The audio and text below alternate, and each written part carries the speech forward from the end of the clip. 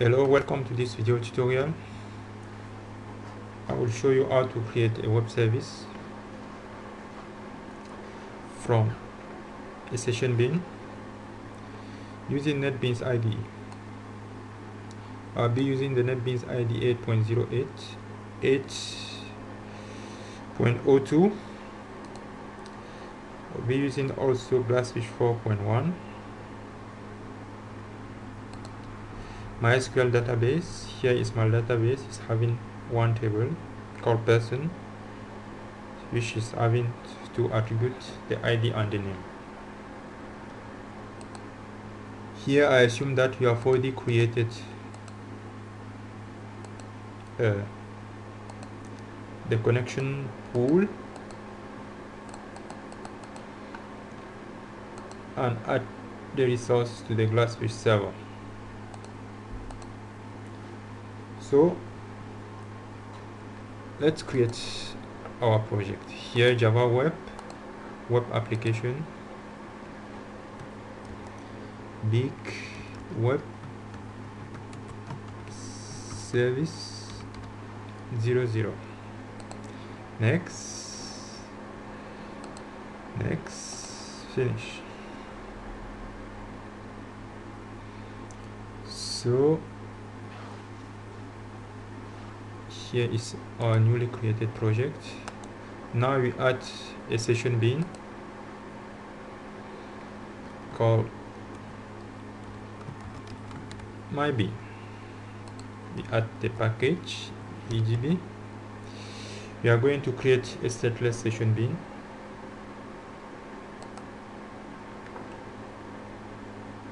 Finish.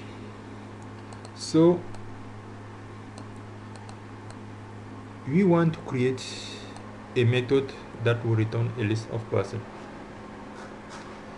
For that, we need to add a business method. To make things short, I have created a simple method for you.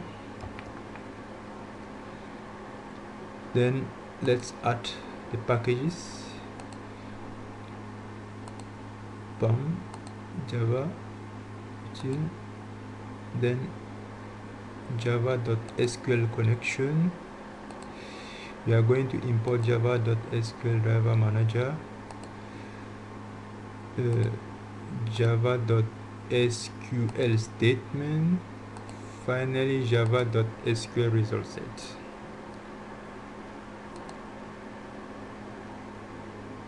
So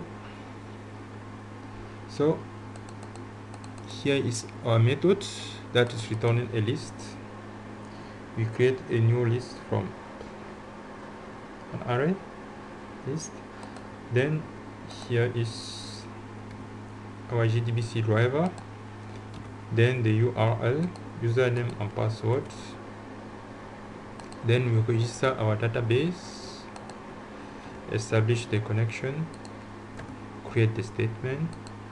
Then we are executing this query here that is selecting everything from person. And then for each iteration, we are going to add the first attribute and the second attribute to the list. And finally, we close the connection. Then here we return our list. So our session bin is almost ready. So one thing we should do is to add MySQL driver to our project. MySQL driver, building one, existing one here.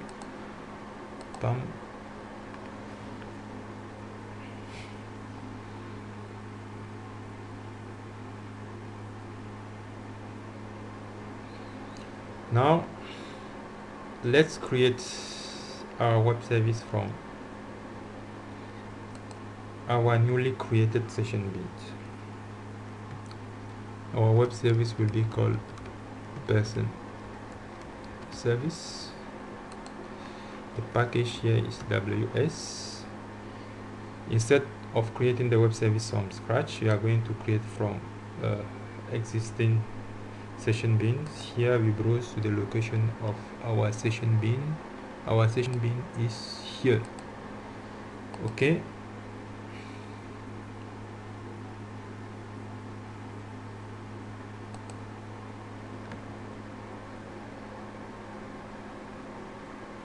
Pam.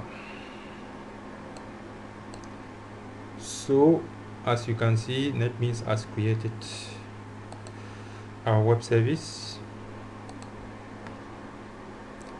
Then you have to build our project in order to test it. Then deploy it, successfully deploy. Then let us test our newly created web service. It's here. Test. Pam. As you can see, this is our business method. If you click here, you should be able to return here. As you can see, it's returning 1 John, 2nd Suleiman, and 4th Bert. Congratulations. So the first step of our project is done. Our web service is ready. Now the next thing we are going to do is to create a client that will consume our web service. For that, we create a new Java application. Here, Java application, we call it big web service 00 client.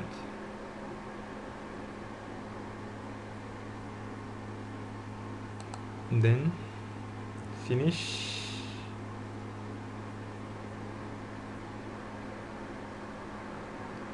Here is our client. So what we are going to do is being able to call our web service directly. We can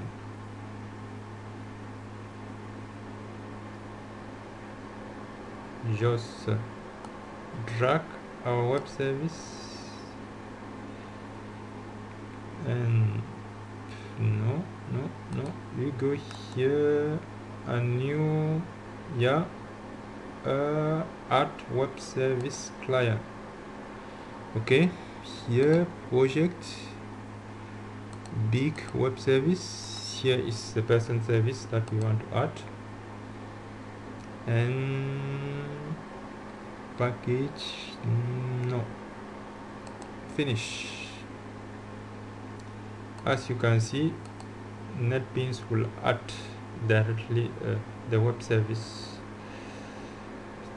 to our client application.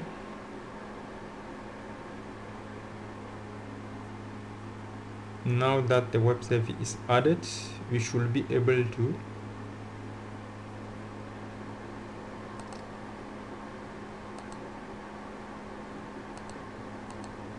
call it. So you just come here, drag it here, bam. Here is our web service. Now we just have to go here and create a list equal business method.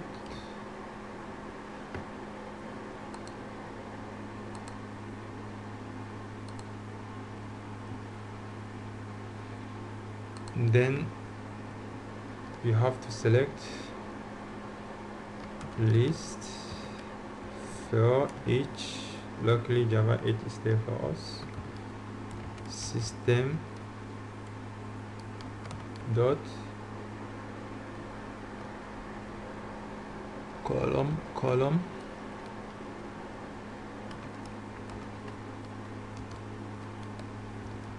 print len.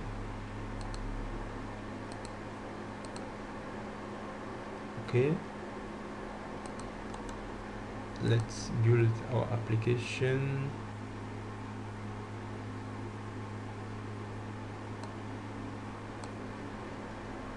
Then run.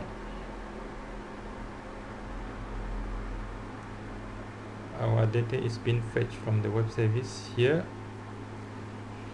as you can see, our data is being retrieved from the web service. You have the 3 row that I can retrieve. Congratulations, and see you in the next video tutorial. Bye.